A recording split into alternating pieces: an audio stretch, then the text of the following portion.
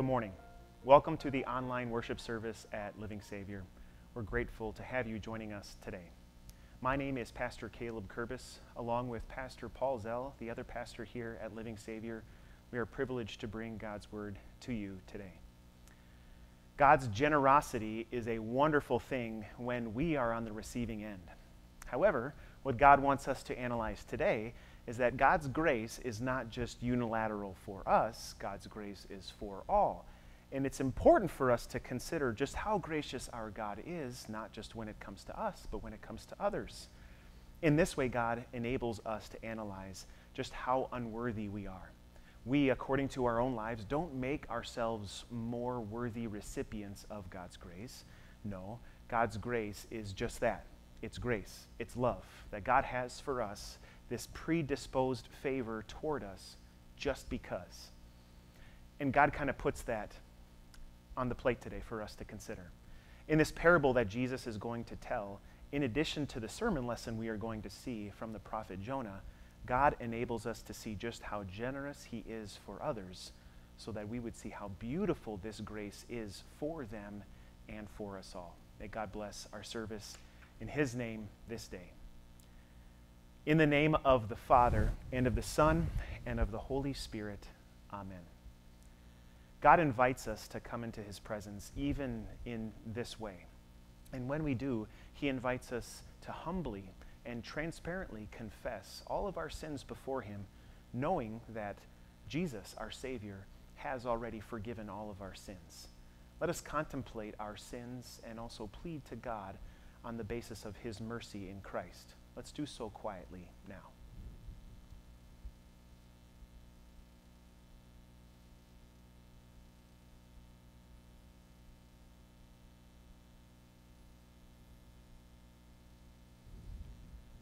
Christ has died. Christ is risen. Christ will come again. In God's great mercy, he made us alive in Jesus Christ, even when we were dead in our trespasses and sins. And so God communicates this beautiful truth to me and to you through his word, that our sins are forgiven in the name of the Father and of the Son and of the Holy Spirit. Amen. Let's pray. Lord God, you call us to work in your kingdom and leave no one standing idle. Help us to order our lives by your wisdom and to serve you in willing obedience. Through Jesus Christ, your Son, our Lord, who lives and reigns with you and the Holy Spirit, one God, now and forever. Amen. The Old Testament reading for today from the prophet Jonah will serve as the basis for the sermon. When God saw what they did and how they turned from their evil ways, he relented and did not bring on them the destruction he had threatened. But to Jonah this seemed very wrong, and he became angry. He prayed to the Lord, "Isn't this what I said, Lord, when I was still at home? This is what I tried to forestall by fleeing to Tarshish. I knew that you are a gracious and compassionate God, slow to anger and abounding in love, a God who relents from sending calamity. Now, Lord, take away my life, for it is better for me to die than to live." But the Lord replied, "Is it right for you to be angry?" Jonah had gone out and sat down at a place east of the city. There he made himself a shelter, sat in its shade, and waited to see what would happen to the city.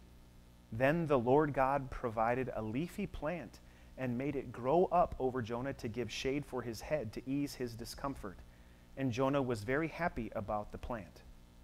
But at dawn, the next day, God provided a worm which chewed the plant so that it withered. When the sun rose, God provided a scorching east wind, and the sun blazed on Jonah's head so that he grew faint. He wanted to die and said, "It would be better for me to die than to live." But God said to Jonah, "Is it right for you to be angry about the plant?" "It is," he said, "and I'm so angry I wish I were dead." But the Lord said, "You have been concerned about this plant, though you did not tend it or make it grow. It sprang up overnight and died overnight. And should I not have concern for the great city of Nineveh, in which there are more than 120,000 people who cannot tell their right hand from their left, and also many animals?" The word of the Lord. in our gospel reading from today, Jesus puts on the stage, so to speak, this analysis that we have of God's grace. And he wants us to see that God has every right to dole out his mercy to those who might seem undeserving, for we are not the ones who determine who are deserving to God. It is God who does. And in his grace and mercy, he gives us not just a day's wage, but he gives us forgiveness and peace through his Son, Jesus Christ. The Gospel from Matthew chapter 20. For the kingdom of heaven is like a landowner who went out early in the morning to hire workers for his vineyard. He agreed to pay them a denarius for the day and sent them into his vineyard. About 9 in the morning he went out and saw others standing in the marketplace doing nothing. He told them, "You also go and work in my vineyard, and I will pay you whatever is right." So they went. He went out again about noon and about 3 in the afternoon and did the same thing. About 5 in the afternoon he went out and found still others standing around. He asked them, "Why have you been standing here all day long doing nothing?" "Because no one has hired us," they answered. He said to them, "You also go and work in my vineyard." When evening came, the owner of the vineyard said to his foreman, "Call the workers and pay them their wages, beginning with the last ones hired and going on to the first." The workers who were hired about 5 in the afternoon came and each received a denarius. So when those came who were hired first, they expected to receive more, but each one of them also received a denarius. When they received it, they began to grumble against the landowner. "These who were hired last worked only 1 hour," they said, "and you have made them equal to us who have borne the burden of the work and the heat of the day." But he answered one of them, "I am not being unfair to you, friend. Didn't you agree to work for a denarius? Take your pay and go. I want to give the one who was hired last the same as I gave you. Don't I have the right to do what I want with my own money? Or are you envious because I am generous? So the last will be first, and the first will be last." The gospel of the Lord. Thanks be to God.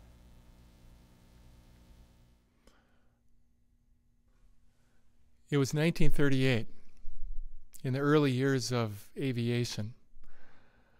A fellow named Douglas Corrigan filed his flight plan, assuring the authorities that he was going to fly west to California. Early one morning in thick pea soup fog, he took off from a Brooklyn, New York airfield. 29 hours later, he landed in Ireland, which, if you know your geography, that's not west of Brooklyn, New York. He told the authorities that he got confused in the fog and that his compass didn't work, but nobody believed him. In fact, everybody in the country understood that he wanted to do one of those daring transatlantic flights. They held a ticker tape parade for Douglas Corrigan down Broadway. The next day in the New York Post, across the top of the front page, "Wrong Way Corrigan," written backwards. Were you at one time just as amused with the story of Jonah? Yeah, that Jonah, the one that God sent to go east to the city of Nineveh and preach against it. That Jonah. The one who instead went down to the coast, got on board a ship so that he could sail as far west as he could possibly go. God sent a great storm, so violent that the ship, they were afraid, was breaking up. Jonah goes overboard. He sinks into the waves. The Lord provides a great fish that swallows him alive. He spends 3 days and 3 nights in the belly of the fish until the Lord directs the fish to swim close to the shore, and it unceremoniously vomits Jonah up on dry ground. For a child, this is entertainment. Even grown-ups might imagine the old Disney movie of Pinocchio and Geppetto and Jiminy Cricket and the great whale called Monstro. But a prophet of God sailing away from the very people God wanted him to reprimand and rescue, a child of God turning his back on people that would perish without the message that he could share with them, a believer given the opportunity to save fellow sinners and yet pulling a wrong way Corrigan and going in the opposite direction. That's not amusing at all. So does the account of Jonah get any better? Depends on your perspective. You see, after being humiliated by the storm and rescued by the great fish, the word of the Lord came to Jonah a second time. Go to the great city of Nineveh and proclaim the message I give you. This time Jonah went east, just as the Lord instructed him. Once he arrived, we imagine Jonah going into busy shops in the commercial area, knocking on doors in residential neighborhoods, stopping passers-by in the street and having a conversation with 2 or 10 or 20 or 50 people, and the message multiplied. Soon everybody in Nineveh had heard his message, which went essentially like this: 40 more days and Nineveh will be destroyed. And remarkably, amazingly, the Ninevites believed God and turned from their evil ways. Against all odds, they believed that Jonah's message was the message of the one true God.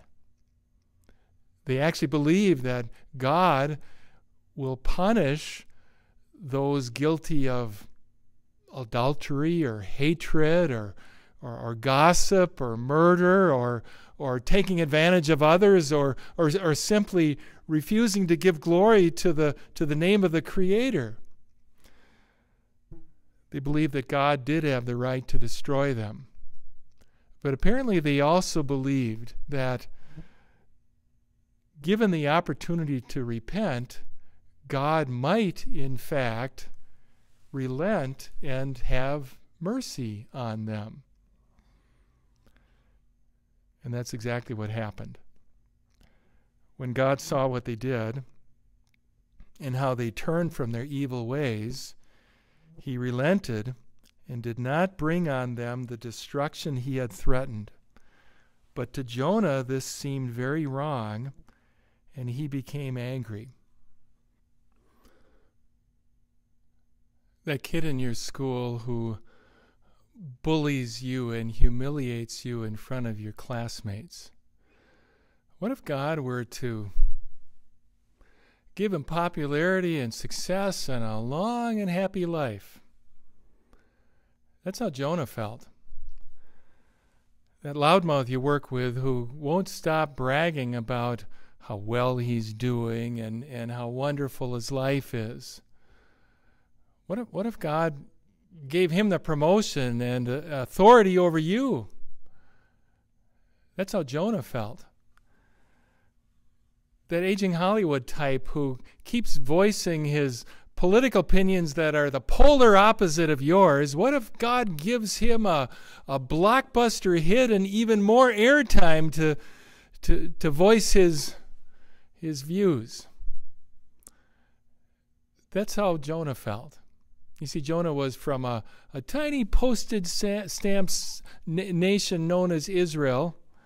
In the Old Testament, the only other reference to Jonah tells how at Jonah's time everyone in Israel was, whether slave or free, was suffering. Meanwhile, Nineveh was this great big bully of an empire.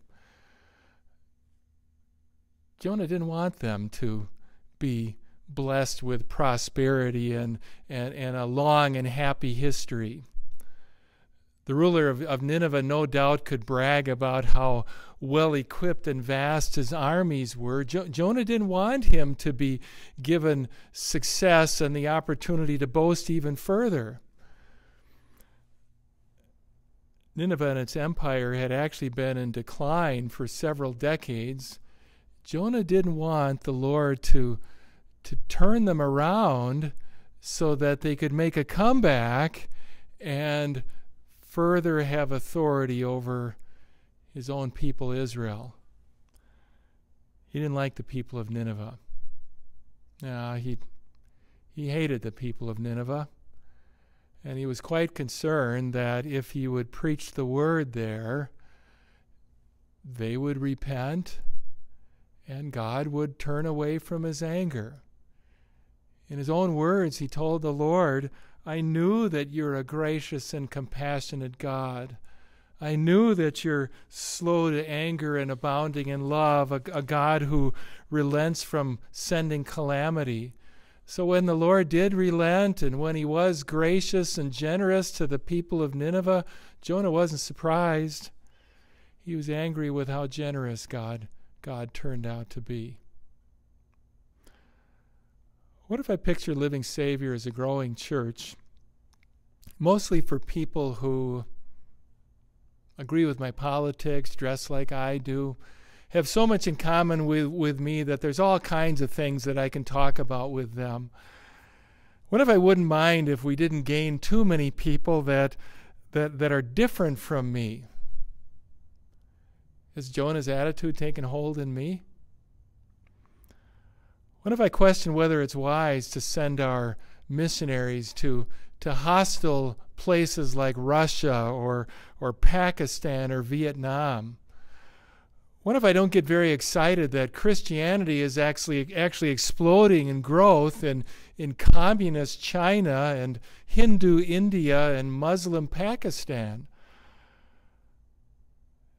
Has Jonah's approach become mine? What if I pray for the success of God's word among my own people with such energy and priority? I never pray that God would grant success to his word among people who are very different from mine and maybe even are a threat to my way of life. From time to time, there's a Jonah in each of us.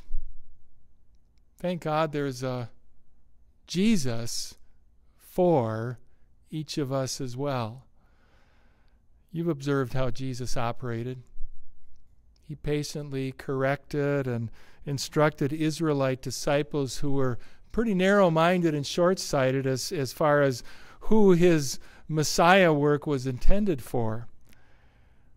On the cross, he presented himself as an acceptable sacrifice on behalf of those who can be kind of self-centered and unkind toward others. By word and sacrament, he keeps assuring me and you that our guilt for woefully misplaced priorities and self-centered views is atoned for. Then Jesus commissioned me and you and all of his followers to go and make disciples of, you heard it, all nations. He commissioned you and yours and me and mine to regard the work of our church locally and elsewhere as multi-ethnic, multicultural, international. To make that type of work the church's highest priority. Who knows? Might the preaching of God's word bear more fruit on continents other than our own? Might God actually have in mind that for the next 50 years, the Christian church will prosper away from the United States? Might it actually happen that someday churches in Asia or Africa will be sending missionaries to the United States of America? That could certainly happen, couldn't it? You see, God's plan reaches far beyond the proud history of our nation. God sees far beyond the concerns of earthly governments and their citizens.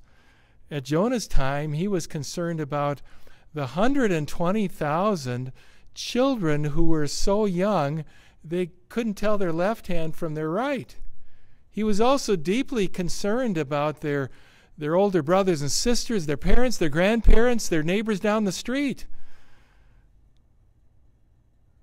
Like Jonah's fellow Israelites, all these souls were precious to the Heavenly Father.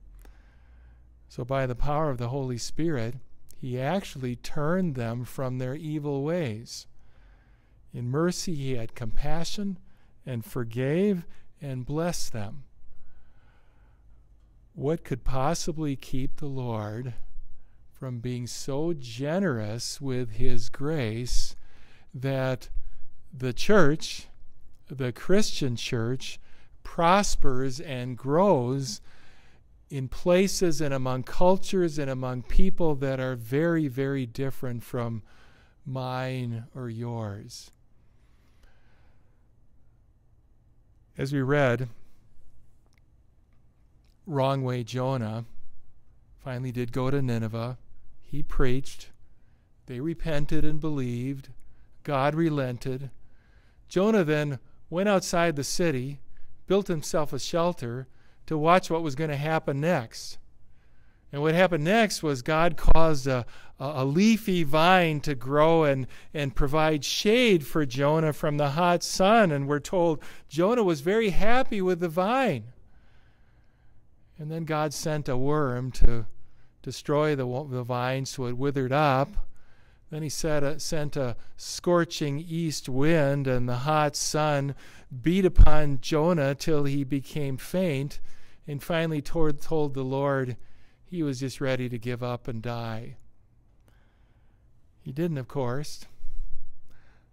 Not right away, at least. In fact, he lived long enough to write this account to show how stupid it is, how foolish it is, how selfish it is to be angry when God is generous with his grace toward other people. 1 Timothy chapter 2, verse 3. God, our Savior, wants all people to be saved and to come to the knowledge of the truth. Thank God for that his grace and compassion has included me and you and people like me and people like you that often we can gather with here on Sunday mornings. But thank God that his grace and compassion also includes people we might have a hard time communicating with because their language is different than ours. We might not enjoy their food. We might not enjoy their customs. We might not connect on any level except this. Sinners like us, they heard the word. They repented. They were baptized and forgiven of their sins. And they were brought into an everlasting church so that someday we can communicate with them very, very well in heavenly joy. God, our Savior, wants all people to be saved and to come to the knowledge of the truth about Christ Jesus, who gave his life as a ransom for all sorts of people, to set all sorts of people from guilt over the way they've lived, from the burden of sadness over the way their life has gone, so that they might be turned back to him and repent. When that happens to people in another nation, of another culture, of another way of thinking, of another way of communicating, praise God. Pray that some of them might become part of this Living Savior church that we're a part of. But for the millions of others, pray that someday you can meet them and enjoy their company and celebrate God's generosity with them in heaven. Let us pray. Heavenly Father, pour out your Spirit on all of us so that we who are recipients of your grace would desire that many others would be welcomed into your family of believers. You are so generous that you gave your one and only Son so that we who are undeserving would be recipients of the eternal benefits he won for us through his life, his innocent sufferings and death, and his resurrection from the grave. Fill our hearts with your grace, Lord, that we would be abounding in mercy to all with whom we come in contact. Gracious God and Savior, watch over all who are suffering and sick. Strengthen those who are weak and afraid. Encourage and comfort those who are lonely and depressed. By your power, build us all up so that we would be an encouragement to others. We would spread your grace to those in need, and we would also support those who serve with us for your name's sake. Hear us also, Lord, as we bring you our private petitions.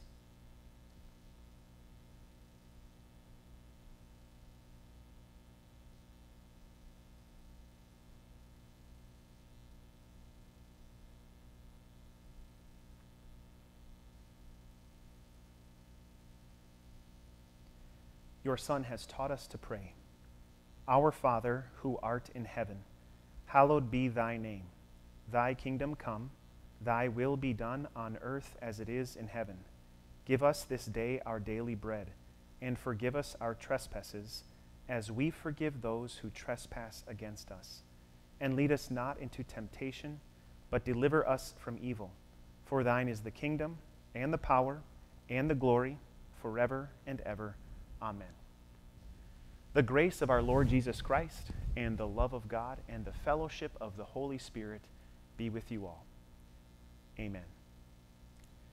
On behalf of everyone here at Living Savior, we thank you for joining us today for this online service. To learn about more resources that we provide throughout the week, in addition to Sunday mornings, please go to our website, lsavior.org. If you scroll down to the bottom, there's a registration form where you can sign up for our weekly emails. There are Bible studies, devotional resources, and outside safe events for families and youth that will be forthcoming in the weeks and months ahead. Also, we are so grateful to everyone who continues to support our ministry. If you would like to give a gift, you can do so online by going to lsavior.org/give, where these gifts continue to support the ministry of spreading God's grace to not only those who are here in our church, but our surrounding communities. We also would like to connect with everyone online. You can fill out an online connect form by going to lsavior.org/connect. You can fill out your name, your address. Pastors and our pastoral intern, Tommy Welch, we're doing a lot of visiting, especially at a safe distance outside. If we can stop by and encourage you and pray with you in any way, please don't hesitate to let us do so. You can also fill out prayer requests on that connect form as well. Again, on behalf of everyone here at Living Savior, God's richest blessings to you as you grow in grace and godly living. Take care.